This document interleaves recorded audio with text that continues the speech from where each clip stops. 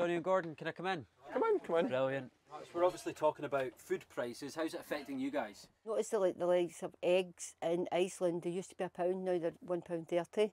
And butter, the Lur Park, that's extortionate now.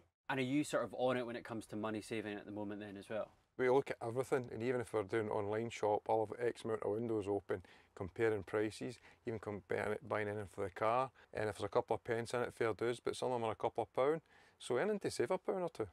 Although a lot of the reasons behind rising inflation are global, like the war in Ukraine, ultimately it filters down to shelves. Like here in the Caravan Park shop. Food prices in particular are climbing at their highest rate since 2009. And milk, cheese and eggs are going up the quickest.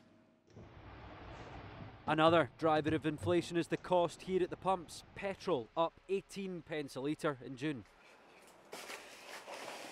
And up in the village, Ian runs this shed known as the larder, an outdoor space where locals can help themselves to free food. Some people will come every single day, other people will just come occasionally just to see what is here. And others come first thing in the morning or last thing at night because it's open 24 hours a day.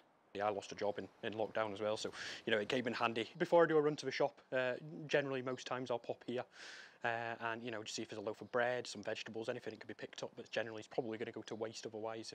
If so that saves you a bit of money? It saves a bit of money, yeah, absolutely.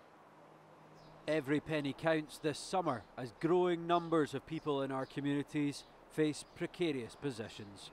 Conor Gillis reporting Scotland, Pitlochry.